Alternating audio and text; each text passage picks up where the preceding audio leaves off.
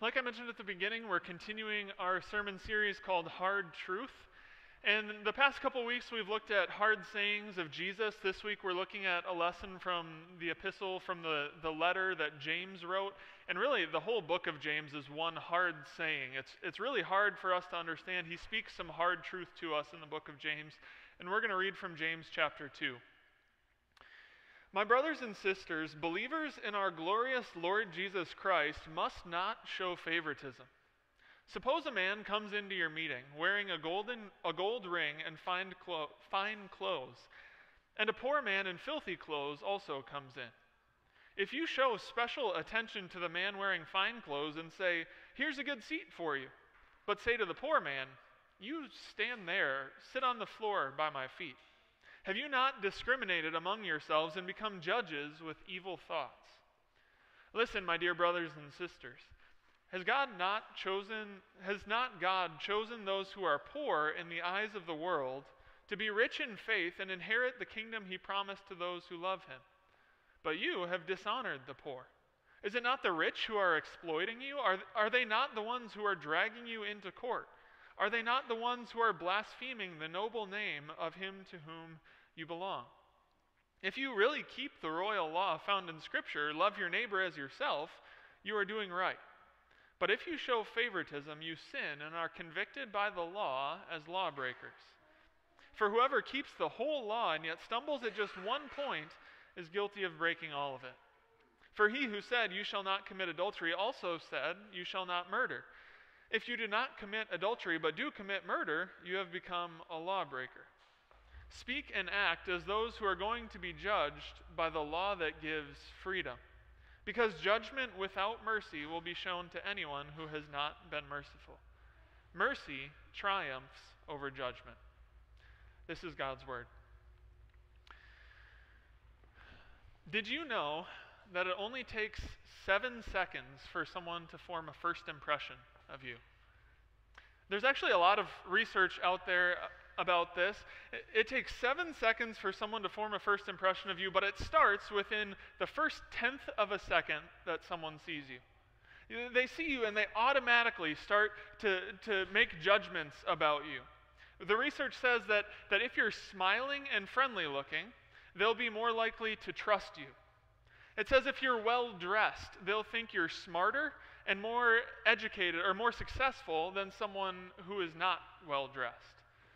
And so we gather all these pieces of information when we meet somebody. We gather all of this, and it forms our first impression, and those first impressions, they matter, right? Because they stick around for a long time. There's the old saying that you never get a second chance to make a first impression. So this is why we spend so much time getting ready in the morning. This is why you do your hair and your makeup before you go out. This is why you dress up for a job interview, because first impressions matter. And they determine how people are going to treat you. And most of the time, that's fine. But what James talks about here in chapter 2 of his letter, James talks about when first impressions go too far. He talks about when first impressions become the basis for showing favoritism. He gives this hypothetical scenario at the beginning of the lesson. You heard it in the first few verses. He gives this scenario where two people come into a church's meeting or a church's worship service. Two people come in, one of them rich and the other one poor. And in this scenario, he says the congregation goes over to the rich person and says, "Here, take the best seat in the house. Here's the coffee. Bathrooms are over there. You want me to go get you a worship folder?" And then the poor person comes in and they say, "Yeah, you can stand in the back over there, sit on the floor. We don't really care." You can see them judging these people, right? Just by how they look. They're immediately judging and deciding who's worth their time and who's not. And we do this all the time, right? I saw this study, this article about NFL quarterbacks. It was kind of interesting. They said that almost every NFL quarterback has above average facial symmetry, which is a scientific measure of attractiveness, I guess. And so what they said is their hypothesis in this about why this happens, why almost every NFL quarterback has above average facial symmetry, they said that what happens is in youth football, when every kid is the same height and the same size, when they've all got about the same skills, none of them have really played football before, they said that the coach picks the best looking kid to be the quarterback. And so from little on, these kids have been groomed for this position of leadership simply because they have better facial symmetry than the other kids on their team.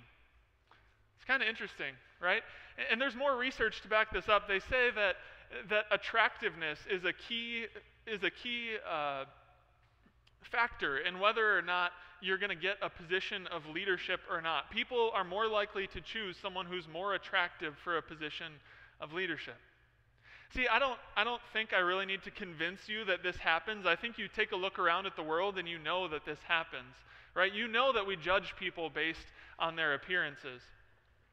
But what I think I might have to convince you of is what James also thought he might have to convince you of, that this is a big deal, that it can be incredibly harmful to people.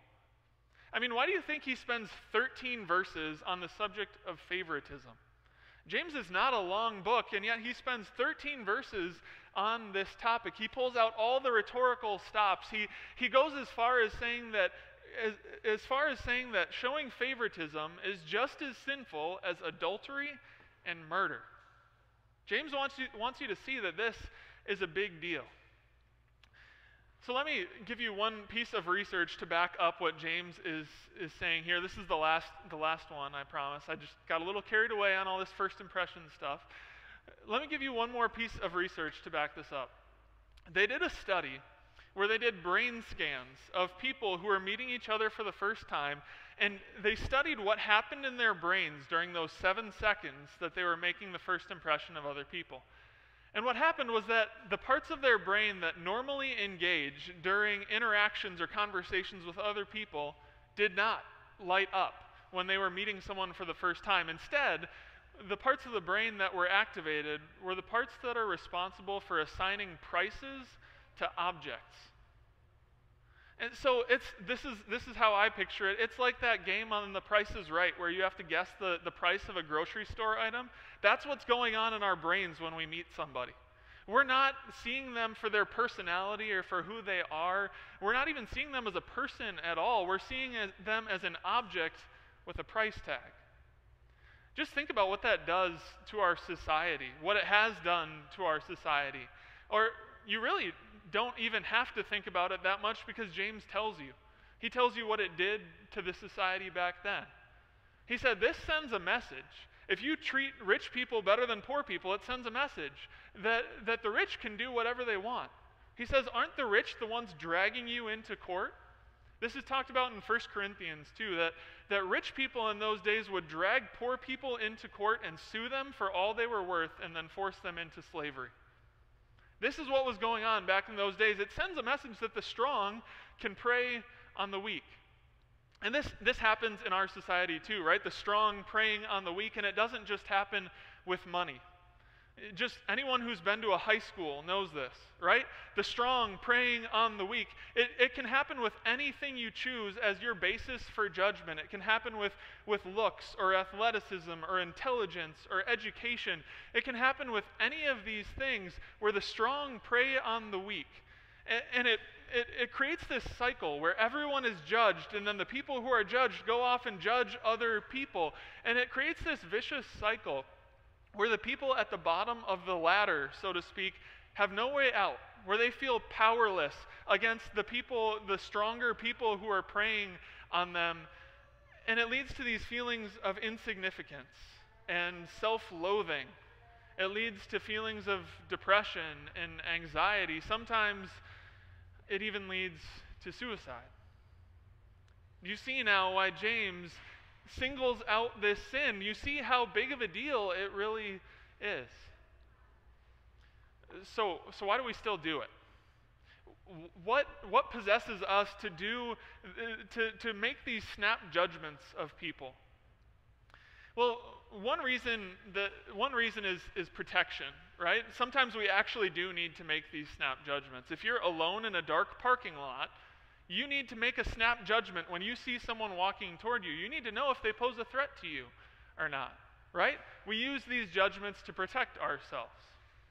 But we also use them to protect ourselves in a different way, right? We protect ourselves from our own insecurities. Because we've been judged by other people, and we don't like the way that we stack up when we are judged by other people. And so we choose to judge others, and we use whatever standard is going to make us look best in comparison to them. And so it creates this cycle where people who have been judged mercilessly judge other people without mercy. It leads to this vicious cycle where there is no mercy, where all there is judgment. It might not seem like a big deal at first, but James says that it is because it hurts people. It leads to all kinds of problems in our relationships with other human beings, and it leads to problems in our relationship with God. That's the next thing he says. He says that we might think that in comparison to things like murder or adultery, the big sins, that showing favoritism is kind of small, insignificant in comparison to them. But James says showing favoritism is a failure to keep the royal law. The law that is the king of all the other laws. The law that Jesus said was second only to loving God with all your heart and your soul and your mind. The law that we still refer to as the golden rule. Love your neighbor as yourself. He says if you are showing favoritism, you're not loving your neighbor as yourself.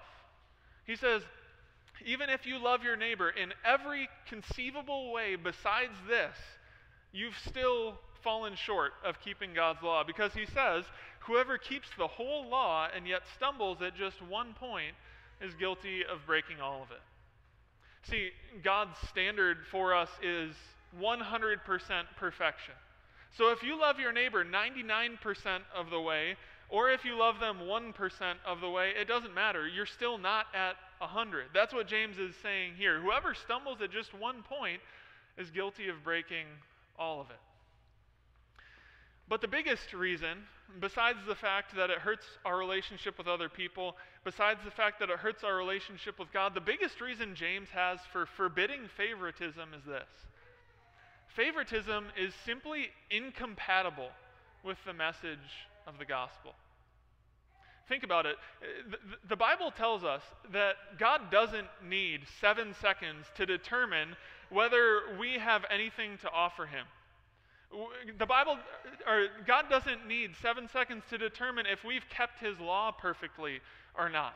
If we're enough for him, if we have done everything that he requires of us, he doesn't need 7 seconds to determine that. He knows we haven't. We've all stumbled at it at many more than one point. And yet, the judgment that we think we have coming to us, the judgment that is swift and fierce and unavoidable, the judgment that we deserve for our sin is not what we get. James says God's mercy triumphs over judgment. See, the picture behind that word, the word triumph, is of two gladiators entering a ring together. So in one corner, you've got the undisputed champion of the world, judgment. And in the other corner, you've got mercy. And James says when those two step in the ring together, mercy ends up standing with his foot on the neck of judgment.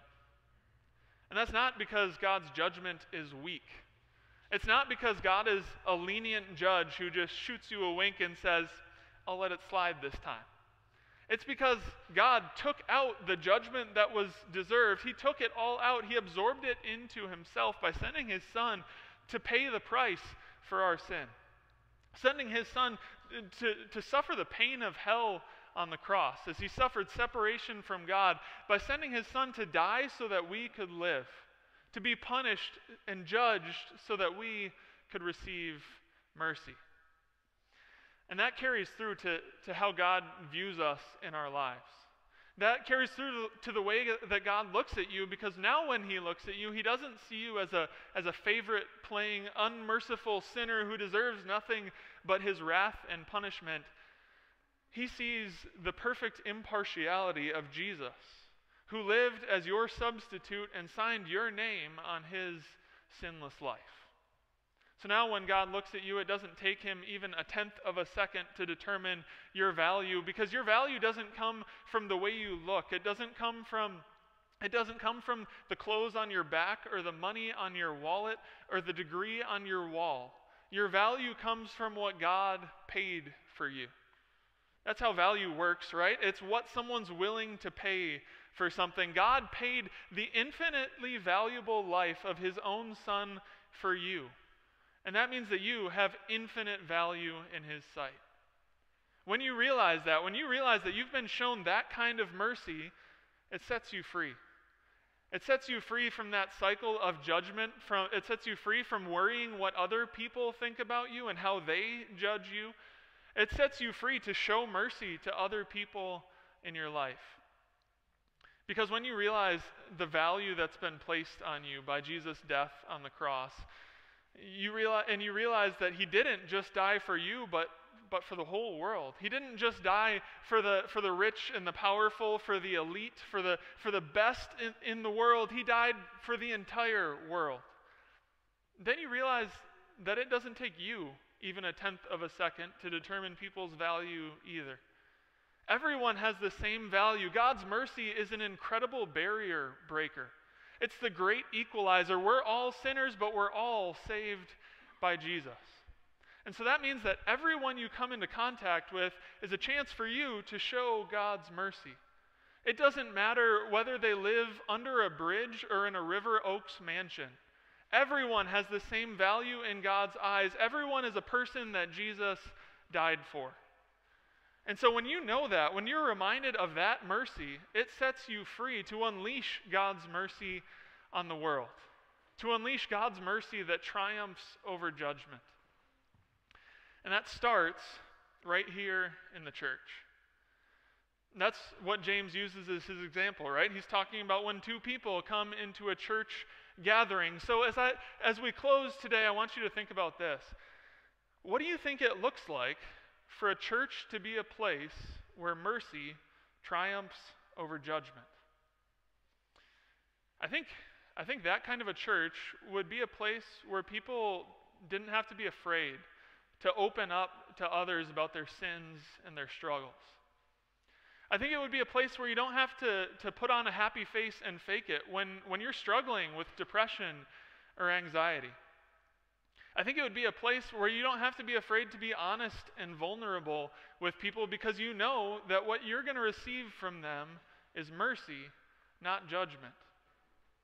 I think it would be a place that would be actively at work in the community.